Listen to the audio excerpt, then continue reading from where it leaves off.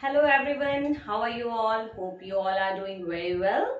So in the last video, I already have started chapter number 6 fraction, and this is video number 2 of this chapter. Okay, so children, in the last video, I have discussed how to equally divide a thing into different parts. I have shown you some chocolates and I have divided it into 2, 3 and 4 parts. Okay, but suppose I have a collection of things and I have to divide that collection into 2, 3, 4 and like that parts. Okay, so how we can do that? Like I have 10 pencils in my hand. Okay, and I have to equally divide these 10 pencils among 5 students. So how can I do that? While teaching you the chapter division, I have told you that to equally divide these things, okay, we have to divide the collection by the number. Okay, similarly like that, here also we have to divide this collection. So let us start the topic. So as you can see, I have drawn here 12 balls. Okay, you can count these balls. Now, how many parts, equal parts we have to make of these 12 balls? This is a question. Okay, so first we have to find out that how many equal parts we have to make. Suppose we have to make 2 equal parts. Okay, it is like that 12 ball we have to divide among 2 persons.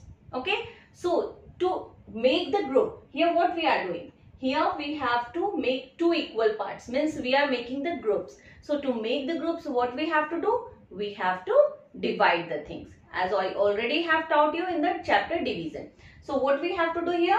We have to divide this 12 ball by 2. So we can do, if we will divide this 12 balls by 2, then we will get 6. Okay, if you will divide this 12 by 2, then we will get 6 as answer. Means 6 balls we have to put in a group. It is like that 12 balls we have to divide among 2 persons. Then how many balls each person will get? Definitely 6 balls each person will get. So here in one part we have to keep 6 balls. So now what was the question? We have to make 2 equal parts of these balls. So how we will do that? We have to keep 6 balls in one part. Like 1, 2, 3, 4, 5, 6. So these 6 we have to keep in one group, and these 6 we have to keep in another group. Okay. Now you can see I made 2 equal parts. Each part contains 6 balls. Okay. So if the question will come, how many balls are there in one part? So answer is 6. Means each part contains 6 balls. Understood? Okay. Now here I have written the question, divide the collection into 4 equal parts. Here I have drawn balloons. Few balloons, we will count it later. And what we have to do? We have to divide these balloons into 4 equal parts. Okay? Now, and write the number of objects in each part. Here we have to write number of balloons in each part. If we are making 4 parts, then how many balloons are there in each part? Okay. So first let us start with counting the balloons. 1, 2, 3, 4, 5, 6, 7, 8, 9, 10, 11, 12. Okay. So how many balloons are there? There are 12 balloons. So what we have to do? We have to divide this 12 by 4. Why? Because we have to make 4 different groups. Okay. So we will divide here by 4. So now in the table of 4 we can find 12 at 3 times. Okay. And after subtraction we will get 0. So this 3 is the answer. Means in each part we have to keep 3 balloons. Okay. So if we will make the group, then how we have to make? Like this. Okay. Then 3 in this, 3 here and 3 here. Now you can see how many groups I have made. 1, 2, 3, 4. Each group contains same number of balloons. 3 balloons, 3 balloons, 3 balloons and 3 balloons. So in this box, what I have to write? I have to write number of object in each part. Each part contains how many balloons? Each part contains 3 balloons. Okay? So like this, you have to solve the exercises. So I am giving you another example. Here we have to divide the collection into 3 equal parts. How many parts we have to make? 3 equal parts. Okay? So first let us start counting these triangles. 1, 2, 3, 4, 5, 6, 7, 8, 9, 10, 11, 12. How many triangles are there? 12 triangles. Okay? And we have to make 3 groups. So what we have to do? We have to divide this 12 by 3. Okay? Now, in the table of 3, we can find 3 4s are 12. Okay? So this is the answer, that we have to keep 4 triangles in each group. Okay? 1, 2,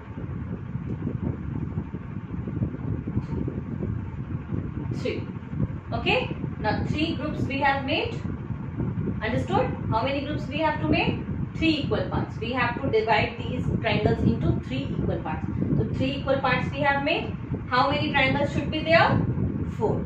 So can start counting. 1, 2, 3, 4. 1, 2, 3, 4. 1, 2, 3, 4. Each part contains 4 triangles. So we can write that how many triangles are there in each part? There are 4 triangles in each part. Understood? So just pause this video and write these things in your maths copy. So our second topic is numerator and denominator. Now what does this mean? What is numerator and what is denominator? As you can see here, I have made a circle. Okay? This one circle is called as whole. Okay? I have divided this circle into 4 equal parts. Okay? And I have shaded its 2 parts. Okay? So if we have to write this in fraction, then how can we write? We can write 2 by 4. Isn't it? We can write how many parts are there? 4. And how many parts we have shaded? 2. So like this we can write. So this 2 is called as numerator. And this 4 is called denominator.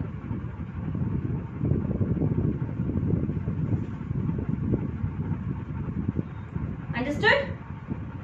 The upper part tells us how many parts are shaded. Okay? And the lower part tells us that in how many equal parts the whole is divided. The whole is the circle and it is divided into 4 equal parts. So the denominator, the lower part, that is denominator, tells us in how many equal parts the whole is divided. Okay? And the upper part, that is numerator, tells us that how many parts are shaded. Understood? As you can see, I have written here the number at top tells us how many parts are shaded. Okay? The number at top tells us how many parts are shaded and is called numerator. Okay? The number at bottom tells into how many parts a whole is cut.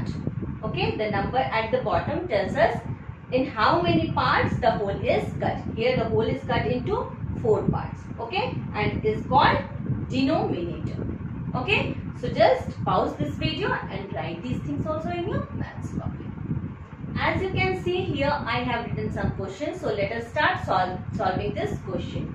So the first question is write the numerator. Here 3 questions I have written, A, B and C. And we have to write in the box the numerator. Okay? So the first one is 1 by 6. So in 1 by 6, which one is numerator? 1 or 6? Yes, 1 is numerator. Numerator is the shaded part. Okay, always the upper part is called the numerator. Here 4 by 6. Again, we have to look at the topmost number. So this is 4. Okay. The third one is 2 by 5. Here this 2 is numerator. So we will write 2. Understood? Numerator means top number, the number that is written at top, and the denominator means the number that is written at bottom. Okay. Now the second question is write the denominator. Here again I have given 1, A, B and C. 3 questions. Okay. 1 by 7. In this we have to find out the denominator. So as I already told you that denominator we always have to write at the bottom. Okay. So here 7 is written at bottom. So it is the denominator. Here 4 by 8, 8. And here in 1 by 9, 9. Understood? Now here the third question, write fraction with. Okay. 5 as numerator. Here we have to write the fractions. Okay. In the fraction what we have to do? We have to write 5 as numerator. Numerator means the number that we have to write in the top. So we can write 5 and 10 as denominator. Okay. Denominator means the number that we have to write at the bottom. Okay. So we can write 10 at bottom. So this is the fraction of this number. 5 as numerator and 10 as denominator. We have to write like this. Okay. Now the second question is 7 as denominator. Now here the 7 is written as denominator. So first we will give the dividing line. 7 we have to write in the denominator. Okay. And 2 as numerator. So we will write 2 as numerator. Okay.